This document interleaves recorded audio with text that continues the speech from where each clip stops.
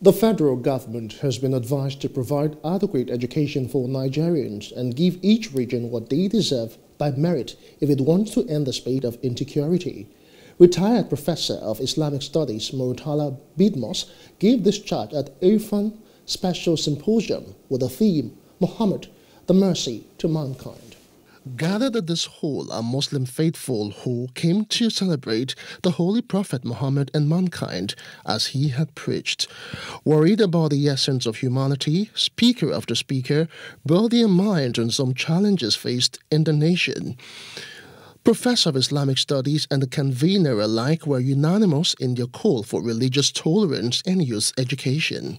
But those two things are very important. Respect for time and exchange mutual trust. If Boko Haram people or bandits or Fulani, they want to recruit 1 million people today, they will get. From who? From the youth who are roaming the streets, who have no education, who have no hope, who have no future. Allah subhanahu wa ta'ala has described him as mercy to mankind, not just mercy to the Muslims. If you follow his teachings, there won't be cheating, there won't be injustice. So he preached religious tolerance, and that is why we are calling people to come for this program. The spelling believes that religion is responsible for the rise of banditry and other forms of insecurity. Other speakers said Islam only preaches humanity and love. They also pointed the government in the right direction to go. One of the governors had said that you don't negotiate with bandits, and that is the stand of Islam. Unfortunately, I have read a lot of articles in the past trying to blame religion for the problems that we are having. Okay, the problem we are having has always been in existence before religion.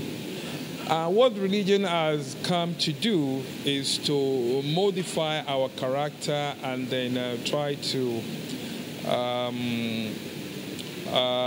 manage the situation that we find ourselves. Well, religion has never been an issue, and it is not an issue. What is the issue is humanity, living together in peace.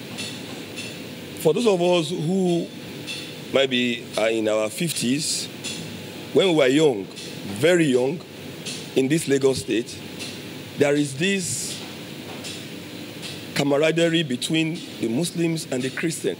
If we are going to come up with solutions, we must come up with a communal approach to solving Nigeria's problem. First of all, we need to identify the priority needs of people and give it to them.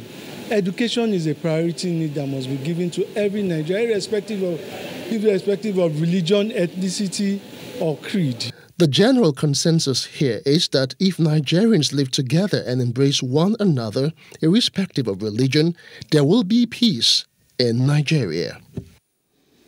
Hello, hope you enjoyed the news. Please do subscribe to our YouTube channel and don't forget to hit the notification button so you get notified about fresh news updates.